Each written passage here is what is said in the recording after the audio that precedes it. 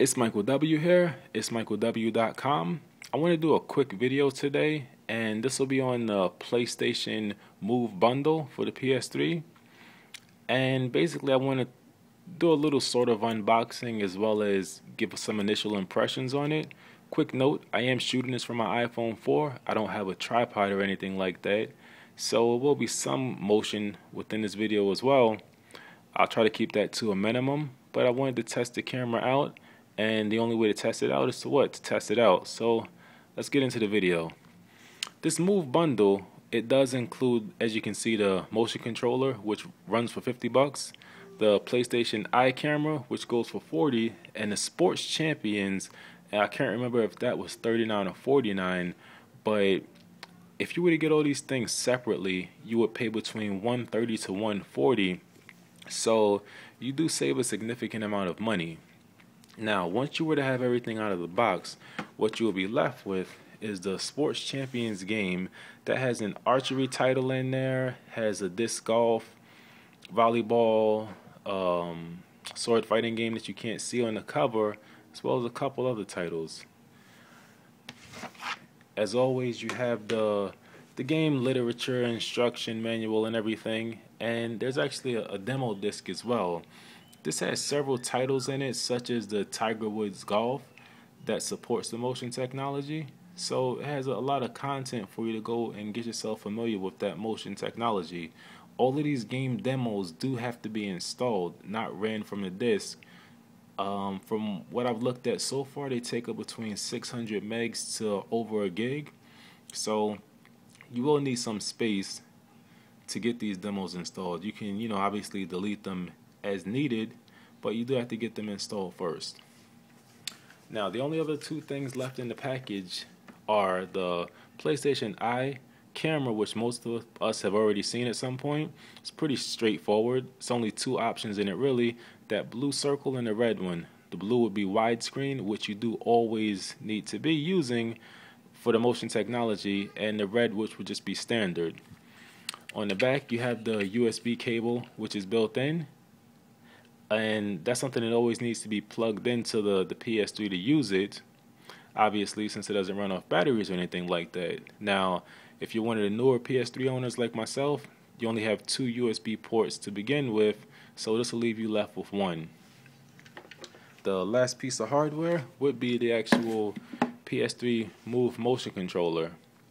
And this one, it doesn't actually come with a USB cable, which is something I found rather strange. But if you have any of the DualShock controllers, you should have a cable laying around, so you can just charge it up with that straight through the bottom. It did come already out of the box with somewhat of a charge, so I was able to use it for some time, get a feel for the games. Similar button layout to the DualShock. On one side you have the select button, other you have the start, trigger in the back, and that's pretty much it as far as the packaging and everything is concerned. Getting back a little bit into the game, alright, if you've seen any of the demos, such as the archery video from Sony, what's the first thing you notice? When they were playing the archery game, the person that was doing the demo, they had two motion controllers, but this bundle only comes with one. Now, none of the titles force you to use two motion controllers, and before you start the game, they actually ask you, do you want to use one motion controller or do you want to use two? So that is totally optional to pick up that second one. Me, I have children, and they'll enjoy some of the titles, or at least I think they will, that will be coming out soon. So, being that it will be more than one player, I went ahead and I picked up a second motion controller.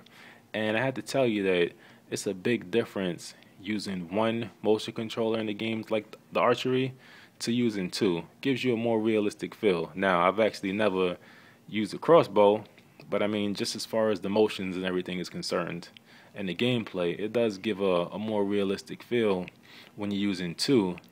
And other games like boxing, those fighting games, I can't imagine how the gameplay would be with one motion controller. I mean, like, what are you going to be, like a person with one hand tied behind your back or something? I don't really know how that will work. But at any rate, I did pick up the second one, and it's working out well. Now my next question would be if you've seen any of the other game demos such as SOCOM. That's actually the only other demo that I've seen. But the SOCOM, you've noticed that they've also had that navigation controller. And again, that's something that's not included in this bundle. I did want to take full advantage of the games as they come out, so I picked up that navigation controller as well. And you know, again, that's another $30 there. So let's leave the package alone, and let's say, you know, just getting started up, what the pricing would be like.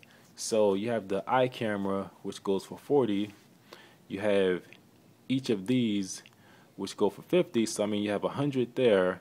You have 40 for the eye camera, and then you have another. What is this one? This navigation controller that was $30 there.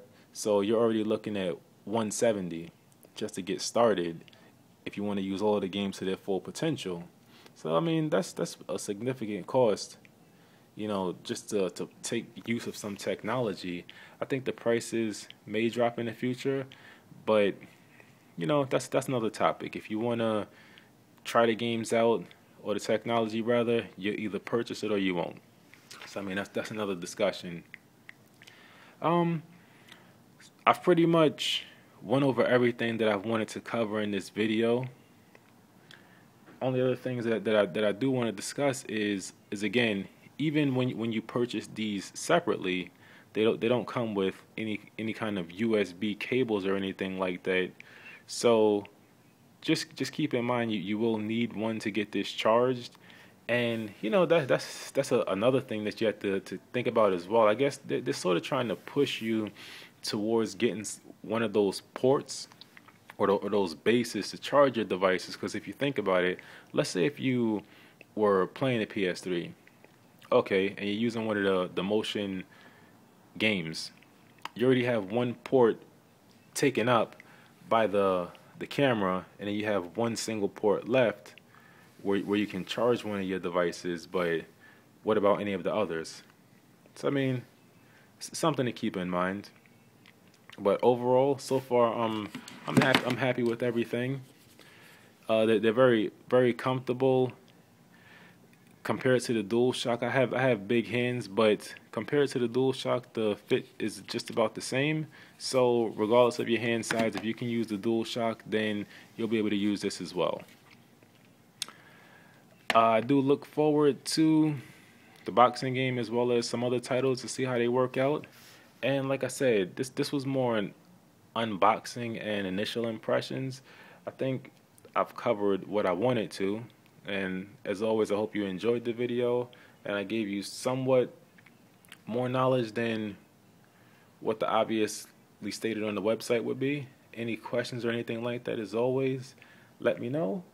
And oh, actually, one last thing that I forgot to include. Being that I just picked up that PlayStation, well, this bundle today, and this was my first time using that PlayStation Eye. If you have any kind of flat screen TV or anything like that, they do have that mount clip as well, which basically what it does is if you have any kind of plasma or flatter TV, it just attaches to the top, so that way, you know, the camera stays in place. So I mean, I guess they have a billion different ways to get money out of you, but it is what it is. That's all I wanted to cover in this video. Later on, I'll do a more in-depth review of everything. Like I said, any questions or anything, let me know. And that's about it.